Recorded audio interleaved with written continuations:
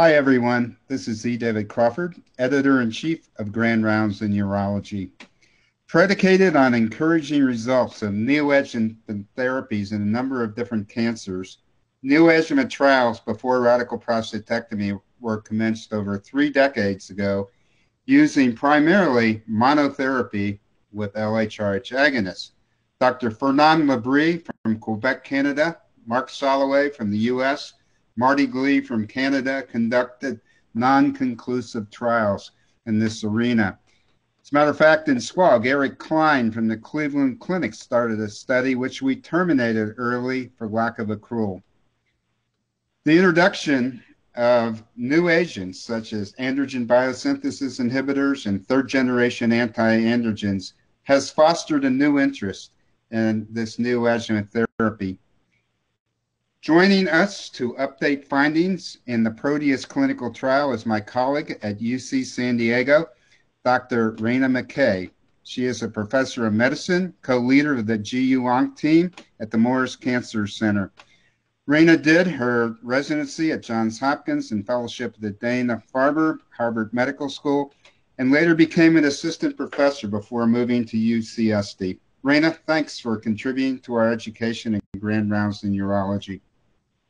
Well, thank you so much for having me here today, Dr. Crawford, and I'm excited to present the results of a phase 2 trial of intense androgen deprivation therapy prior to radical prostatectomy in men with high-risk disease. This trial is culminated from the work of many collaborators spearheaded by Dr. Taplin at the Dana-Farber, and has really provided the rationale for the PROTEUS trial, which is currently enrolling.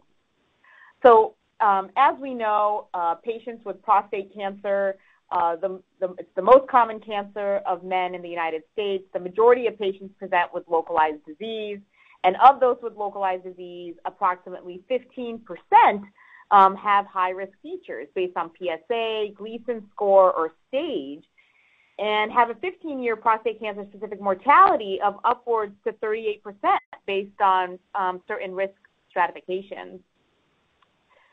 And so, you know, when we think about the paradigm for patients with high-risk prostate cancer, it really hasn't changed over the last several decades.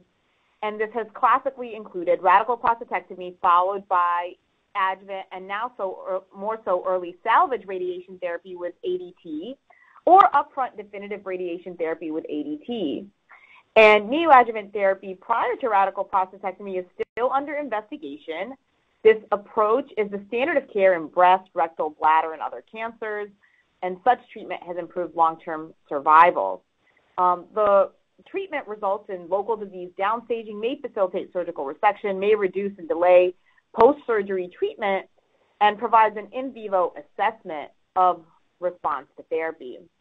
And as you were saying, Dr. Crawford, you know, there's been a flurry of historic neoadjuvant trials that were conducted in the 1990s that primarily used LHRH agonists with or without first-generation anti-androgens. The majority of these trials enrolled low-risk patients. They did not systematically evaluate the pathologic response, and long-term follow-up was limited. However, there's been a series of contemporary neoadjuvant trials that have investigated more potent androgen-targeting agents such as abiraterone, enzalutamide, apalutamide. These trials have been conducted in patients with high-risk disease as opposed to those with low risk. They've integrated systemic central pathology review to evaluate response, and they've also integrated long-term follow-up. So here is a summary slide of a series of neoadjuvant trials that we've conducted sequentially that have built our understanding of disease biology. While in castration-resistant prostate cancer, combination abiraterone and enzalutamide have not proven beneficial, we evaluated this approach in hormone-sensitive disease. And acknowledging the limitations of these phase 2 studies, we demonstrate a signal that pathologic responses are observed with potent hormonal therapy. And we can see here the pathologic complete response and minimal residual disease, which is less than 5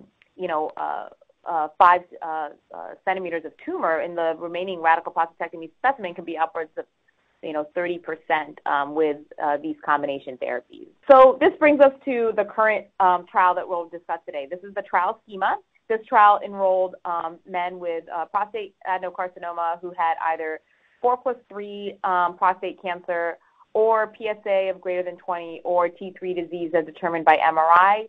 Pelvic lymph nodes had to be less than 20 centimeters or 20 millimeters, and they had to have a good performance status.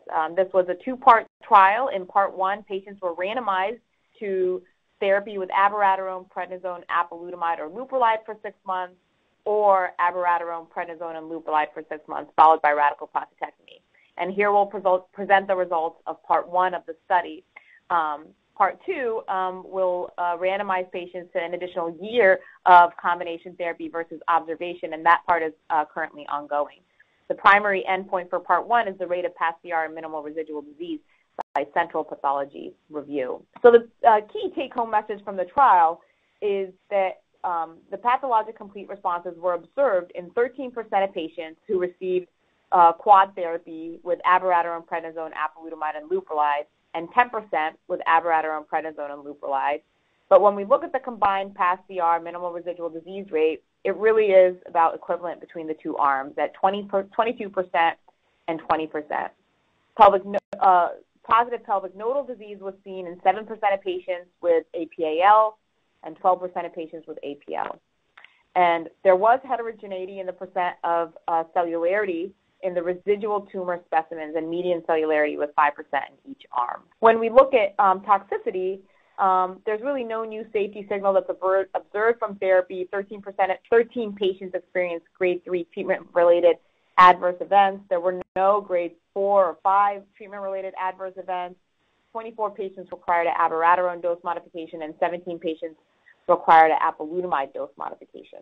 So in summary, intense neoadjuvant hormone therapy appears to benefit a subset of patients with high-risk disease. We do not observe that the combination of abiraterone with apalutamide and leuprolide did not have improved pathologic responses compared to abiraterone and leuprolide alone. And so this brings us to the currently enrolling PROTEUS trial, and our data that was presented from this trial really support the design of the current study, which is a phase 3 randomized double-blinded placebo-controlled trial investigating perioperative apalutamide in patients with high-risk localized or locally advanced prostate cancer who are candidates for RP.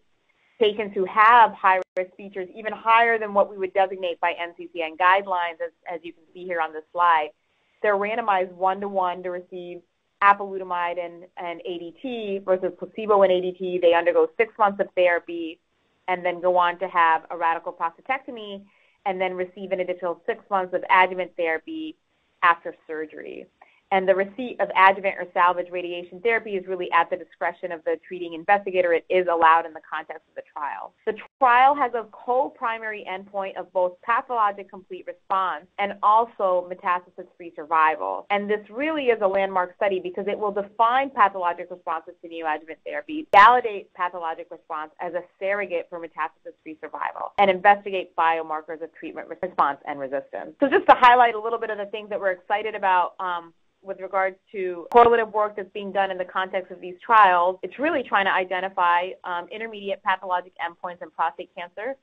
Can a pathologic response correlate with improved long-term survival? We haven't proven that yet in prostate cancer, so early data from meta-analyses from our prior neoadjuvant studies would suggest that. The integration of imaging and tissue biomarkers to guide therapy selection. We didn't review this here, but we had conducted paired multiparametric prostate MRs in the context of this trial in a subset of patients that were enrolled at the Dana-Farber. 71 patients underwent paired MRIs both at baseline and prior to radical prostatectomy, and analyzing that data and integrating with the pathology data is going to be interesting to help guide therapy selection. Also defining the exceptional responders. You know, who are the people that actually are the patients that have a path-CR, minimal residual disease? And it's almost heresy to say it, but are there patients who may not require radical prostatectomy? We're certainly not there yet. But, you know, I think, you know, this model is sort of evolving in rectal cancer, and can we think about that being an aspiration in the future for prostate cancer?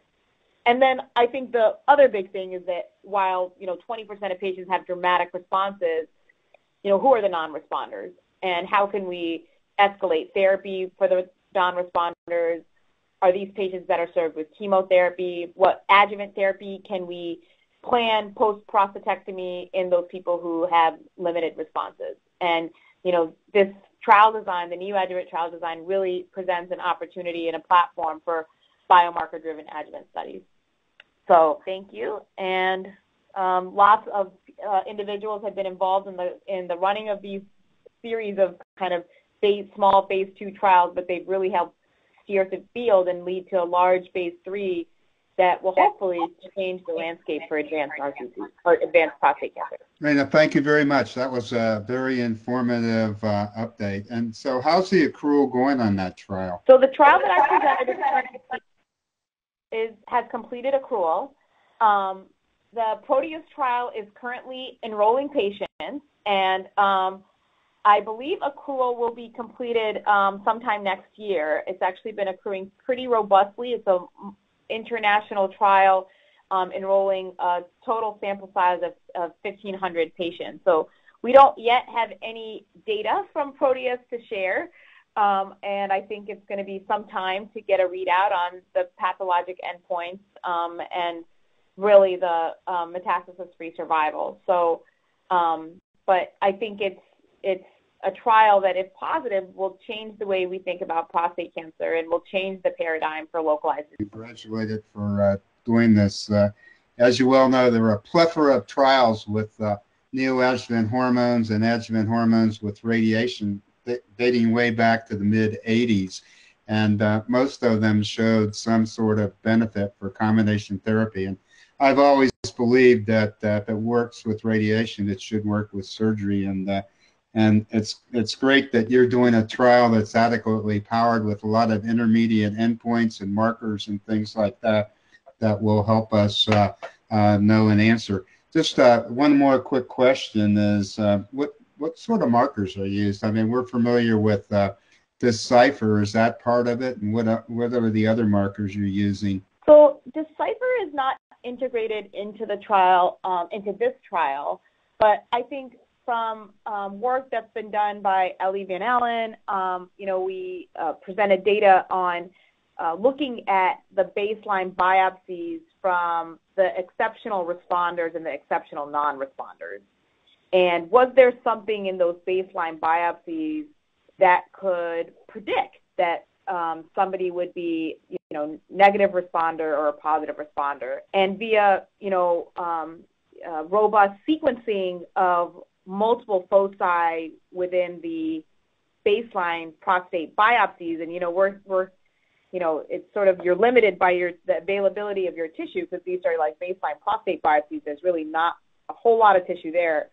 But it actually seemed that SPOP alterations seemed to be enriched in responders and mutually exclusive, in that we did not see them in non-responders, whereas PTEN, ERG, RB seemed to be seen in the exceptional non-responders. And whether that could be utilized as a biomarker, I think it's still too early. I think we're still trying to understand that, but I think the genomics of the disease can potentially help guide therapy selection, and potentially thinking about the genomics of the residual tumors in the radical prostatectomy specimens that are removed could help guide therapy selection. Are these patients that are more hormone resistant, do they benefit better from docetaxel, for example, or other chemotherapy agents? Right. Well, listen, thank you very much for your discussions. Stay tuned, and we'll have some more discussion in the next session here in a minute if anybody wants to listen to it.